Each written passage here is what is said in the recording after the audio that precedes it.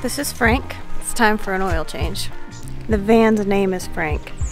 The man helping us is Nathan's stepdad. His name's Tom. I've never personally changed my car's oil, so it's time to learn. Here's your oil pan right here. He just told me to crawl under here and then they all left. We haven't mentioned yet, but this car was bought in the South, meaning it doesn't have any of the salt and rust in the undercarriage that most Michigan cars have. You think I'm in the way? No, well, oops, jeez, sorry. No, you're fine. Do you want me to get that? You. Yeah, it's over by you. I'm just waiting for this to shoot out. This one's gonna be messy because of your exhaust pipe right here. Yep.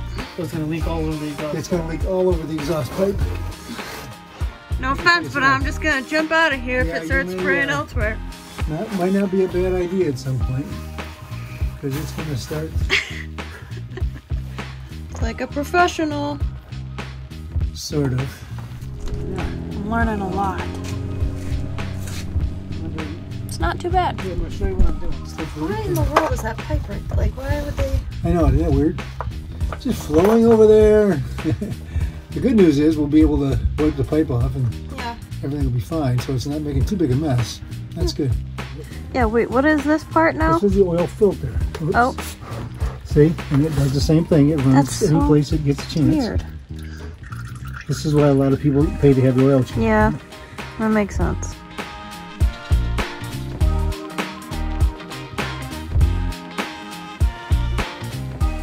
Here.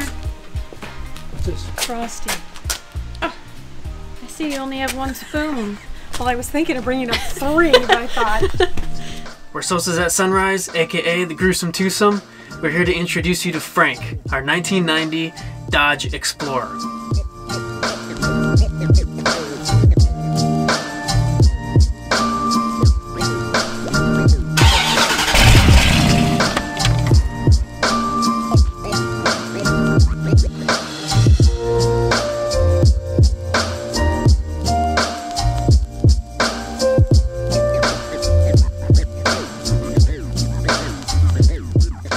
You might be old, but there's a lot to love about this van.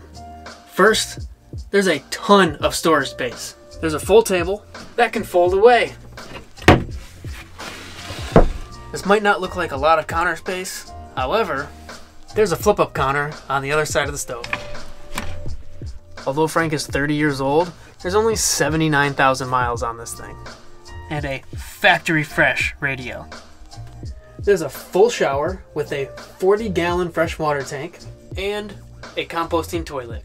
A full bed with a 6-inch memory foam topper. With everything that we love about this van, there's still a lot of upgrades that we would like to add before we hit the road. Number one thing is to add solar power. We need enough power to work and charge all of our equipment. That was the number one thing missing from the van that we rented. Although this is one of the best RV coolers on the market, it's a little big for this space, and when you have a limited amount of space, every inch counts. So we are going to sell this and buy a refrigerator that fits this space better. Although we have a 40-gallon freshwater tank and a shower, we have no hot water heater. Definitely need one of those. Another thing is to reseal all of the windows in the entire van. After 30 years, all the seals are starting to come off. The last thing we really need to fix is the AC and heat system in the entire van. The AC and the heat doesn't exactly work in the dash, and it also doesn't exactly work in our rooftop system. Living in a van in the winter, you definitely need some heat. Although we have a very large to-do list, I'm really excited to tackle all of those projects. We will be on the road as soon as we can. It is November 9th and it is 73 degrees out. Frank has been in the shop for over a week at this point. So we've really just not accomplished as much as we'd hoped we would. But at the same time, we don't need to rush out of here necessarily. So once we feel like Frank's ready, then we'll be ready. But with weather like this, and a view like this, I don't know, can you blame us for wanting to stick around just a little longer?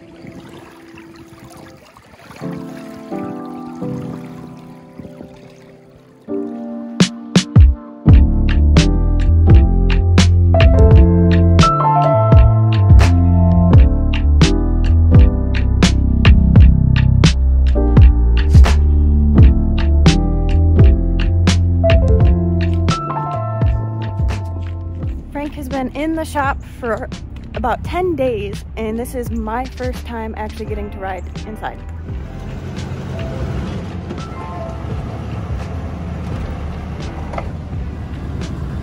I like it. It rides nice. Does it? Yeah. I'm gonna guess how much it is to fill up. 209. I'm curious of how much is going to be put in here. Like because if 50 it's- bucks, 60 bucks? Oh, yeah. I'm gonna guess it's gonna be $63 to fill up. It's on E. The people who were fixing it for the last week, they said that they actually ran out of gas and had to fill it up. They added that to our bill.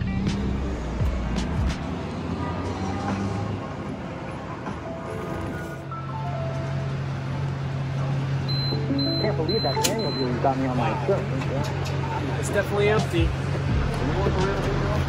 Alright. Considering Nathan didn't take a guess, I'd say a 1. That was pretty close.